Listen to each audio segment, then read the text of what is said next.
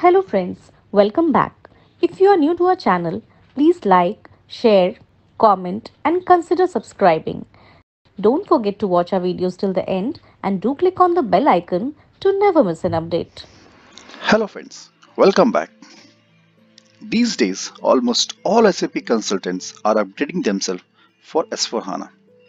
When they log into SAP GUI, they will find Fiori-based themes as default, which many consultants think it's a default theme for S4HANA system. Many consultants ask, can we change this default Fiori theme to old ECC theme? Answer is yes. So let's find out. When you click on SAP login pad, this kind of view you will be getting. So click on this, login using your credentials.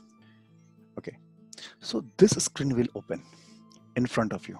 This is a Fiori based theme, and reason for giving this theme as default because SAP has developed a Fiori apps based on user interface UI5, which gives a new experience to their users. And SAP wants users to adopt the look and feel of existing application as quickly as possible. Fiori app had many good features which we will discuss on later parts.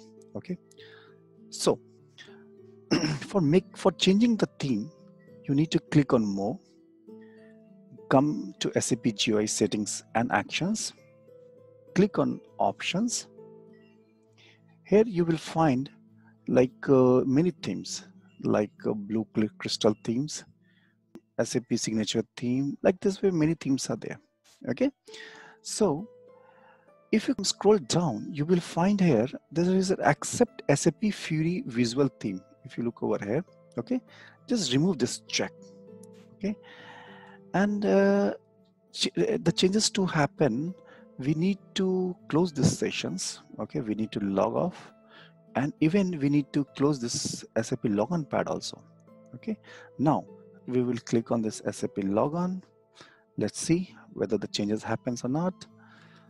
You will find yes, this SAP login pad has also changed, and when you click on this user again with your credentials, you can see the same old themes which we were using it.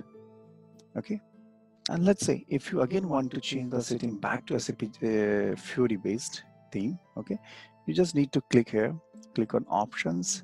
Again here you had this theme, click on this theme preview settings, select here, accept, make it apply.